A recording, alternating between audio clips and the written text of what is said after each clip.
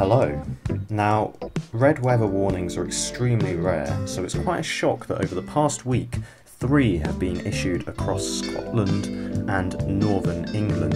Today we can expect showers of heavy snow sweeping across the British Isles with strong easterly winds causing blizzard conditions, particularly in Cornwall and South Wales. Wherever you are though, you're likely to receive at least a flurry of snow, and this will add to any snow lying around from yesterday, so please listen to advice from your local authorities. The roads are going to be treacherous.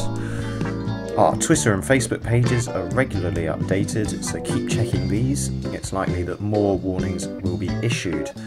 Rest assured, temperatures are set to increase, possibly in excess of 10 degrees Celsius in places towards the weekend, so it's likely that by the middle of next week, any snow and ice lying around will be gone.